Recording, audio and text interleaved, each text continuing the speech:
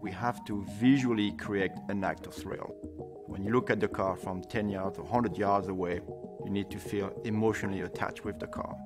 In terms of the overall arching philosophy behind the car, we address this idea of alluring prestige. And alluring prestige trying to blend a 50-50% with the self-indulgence and then the easy parenting. The reason why we truly wanted a balance is really to put our customer first, who really enjoy driving. They do need the usability of the car, but yet the design have to engage them from an emotional standpoint. You can see this very fast silhouette, right? It's very dynamic. But then you open it, you actually have the space for a 7th passenger with all the utilities, which is quite amazing.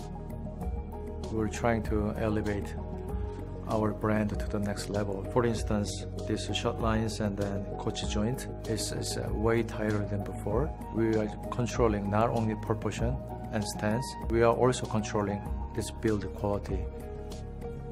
We wanted to put a lot of personality in this car, so you can recognize the car from far away.